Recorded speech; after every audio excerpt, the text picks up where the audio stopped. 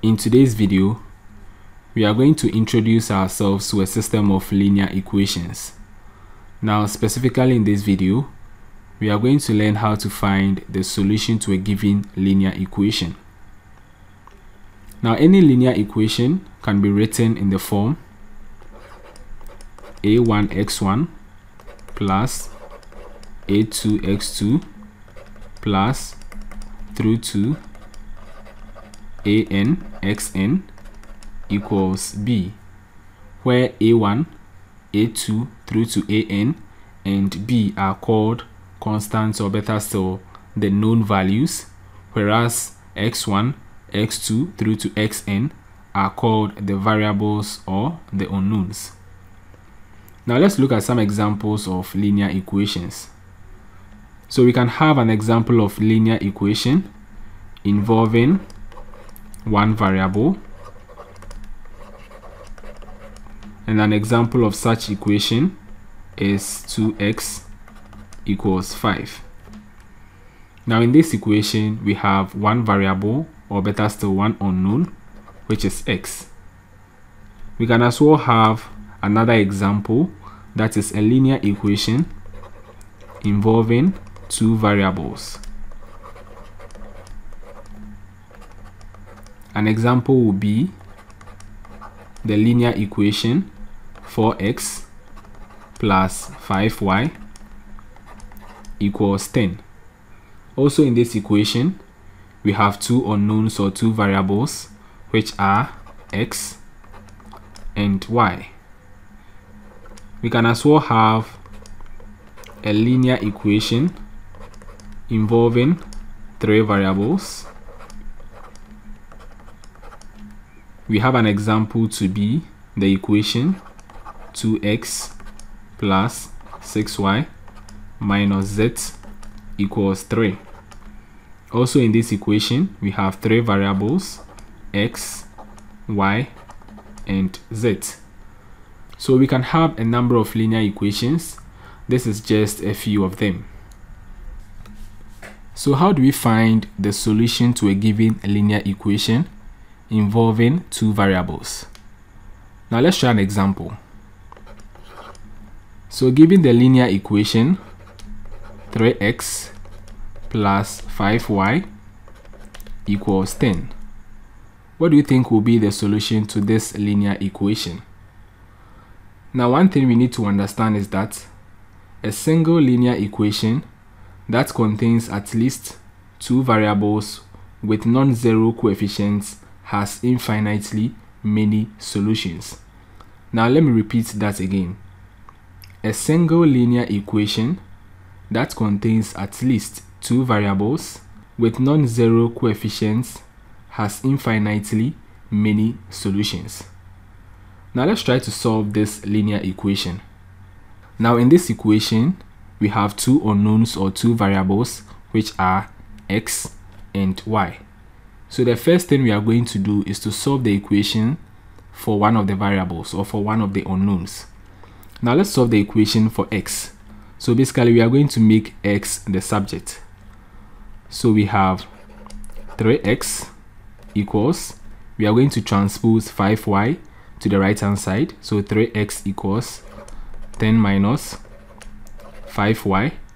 Now since we want to find the value of x, what we are going to do is to divide both sides of the equation by 3, and then we have x equals 10 over 3 minus 5y over 3. Now what this primarily means is that if we should choose any value of y, we are going to get a corresponding x value. Now since we have a single linear equation, nothing restricts us in the choice of value for y. This also means that for any y value we choose, we are going to get a corresponding x value. So let's assume that y is equal to 3. Let's choose any value for y. Let's say y is equal to 3. Now if y is equal to 3, then let's substitute the value of y into this equation. So if y is equal to 3, Then we have x equals 10 over 3 minus 5 over 3 times 3. Now let's simplify. So this becomes 10 over 3 minus 3 cancels out 3. We are left with 5 over 1. Now the LCM between 3 and 1 is 3. 3 divided by 3 is 1. 1 times 10 is 10. 3 divided by 1 is 3. 3 times 5 is 15. Therefore, we have x equals negative 5 over 3. So for the xy pair, we have x equals negative 5 over 3, y equals 3. Now the next thing we are going to do is to substitute the values of x and y into the original equation. So we had x equals negative 5 over 3, y equals 3. Let's substitute those values into the original equation. So for the original equation, we have 3 times x, that is x is negative 5 over 3, plus 5 times y, we have y to be 3, and that is equal to 10. Now 3 cancels out 3, we are left with negative 5 plus 5 times 3 is 15 equals 10. Negative 5 plus 15 is 10, and then 10 is equal to 10. Now since the left hand side is equal to the right hand side, it follows that the values of x and y satisfy the original equation, and thus negative 5 over 3 is a solution of this linear equation. Now in the same way, let's choose another value for y. Now let's assume that this time we have y equals 2. Now if y is equal to 2, then let's substitute the value of y into this equation to find the value of x. So we have x equals 10 over 3 minus 5 over 3 times 2. So this becomes 10 over 3 minus 5 times 2 is 10 over 3. 10 over 3 minus 10 over 3 is equal to 0. So we have x equals 0. So if y is equal to 2, then this time we have x equals 0, so that the xy pair becomes 0, 2. Also, let's substitute the values of x and y into the original equation. So that's going to be 3 times 0 plus 5 times 2 equals 10. 3 times 0 is 0. 5 times 2 is 10 equals 10. And then we have 10 equals 10. Also, since the left hand side is equal to the right hand side, it means that the values of x and y, which are 0 and 2 respectively, satisfy the original equation, and thus 0, 2 is a solution to this linear equation. So in conclusion, since for any y value we obtain a corresponding x value, it follows that the linear equation 3x plus 5y equals 10 has infinitely many solutions.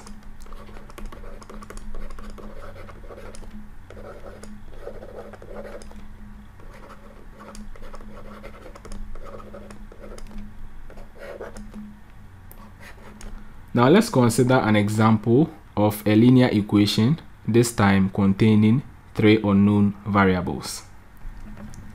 So let's take this example. Now in this example, we have a linear equation containing 3 variables, that is 2xy plus z equals 7. So how do we find the solution to this linear equation? So like we did in the previous example, let's solve this linear equation for one of the variables, or better still, for one of the unknowns. So let's solve the linear equation for z. So we have z equals 7, and then we transpose 2xy to the right hand side, so that we have 7 minus 2xy. Now what this primarily means is that for any value of x and y, we are going to obtain a corresponding z value. Now since we have a single linear equation, nothing restricts us on the choice of value for x and y. So let's assume that x is equal to half and then y is equal to 1. So let x equals 1 over 2 and then y equals 1. Now in this case, we are going to substitute the values of x and y into this equation to find the value of z. So z becomes 7 minus 2. In place of x, we have 1 over 2. In place of y, we have 1. So this becomes 7 minus, now 2 times 1 over 2 is 1. 1 times 1 is 1. And then 7 minus 1 is 6. Therefore, we have z equals 6. So for the x, y, z pair, that becomes half 1, 6. Now at this point, we are going to substitute the values of x, y, and z into the original equation.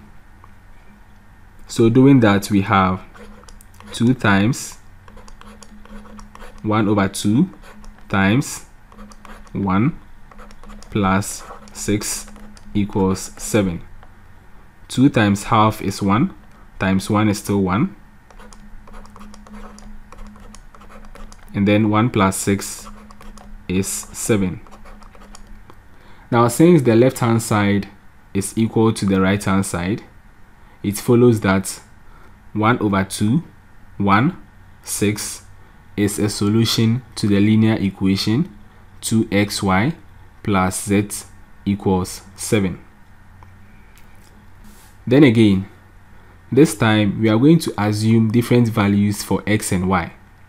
Now this time, let's assume that x is equal to 1 and then y is equal to negative 1 over 2. So let's take x equals 1 and then y equals negative 1 over 2. And let's try to find the value of z. So substituting these values into this equation, we have z equals 7 minus 2 times 1 times negative 1 over 2. Negative 2 times 1 is negative 2. Negative 2 times negative 1 over 2 is plus 1. 7 plus 1 is equal to 8. Therefore, we have z equals 8. So for the x, y, z pair, that becomes, we have x to be 1, y to be negative 1 over 2, and then z to be 8. Now let's substitute these values for x, y, and z respectively into the original equation.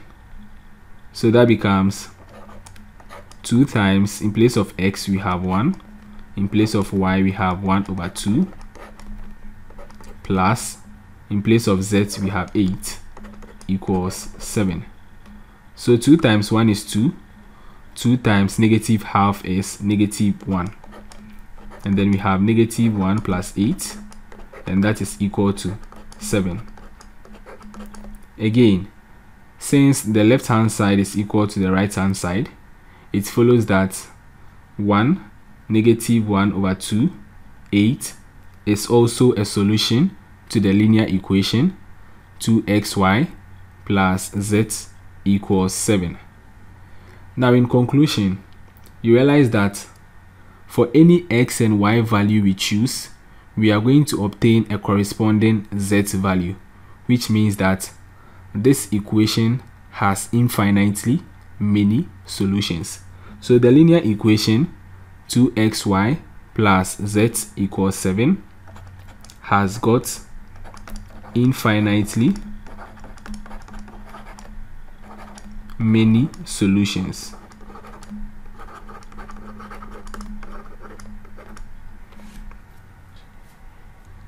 So in the next section, we are going to solve systems of linear equations.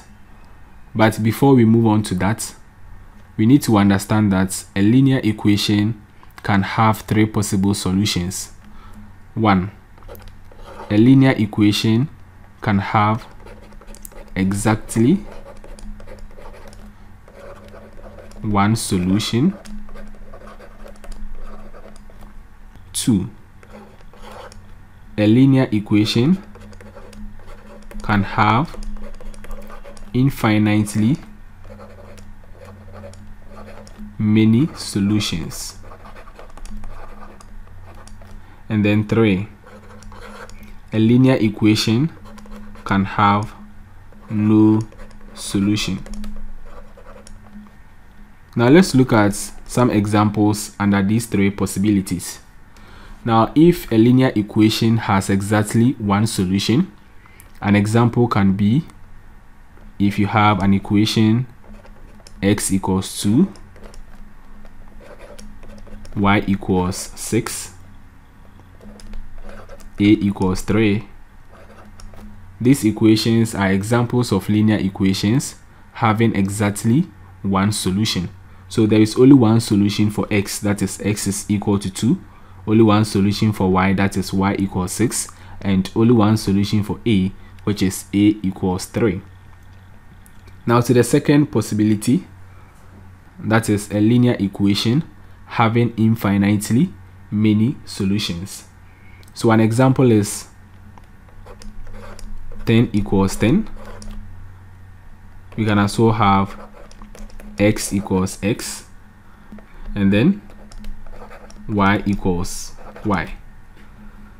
And for 10 equals 10, now this is true because for any value, say 10, that you pick, that is equal to 10. For any value of x that you pick, it is also equal to x. And then for any value of y that you pick, that is equal to y. And also for a situation where a linear equation has no solution, that is, an example is 2 equals 5, 3 equals 9, 7 equals 10. Now for 2 equals 5, there is no way 2 can be equal to 5. Now since 2 can never be equal to 5, it means that this linear equation has no solution, and the same applies to 3 equals 9 and then 7 equals 10.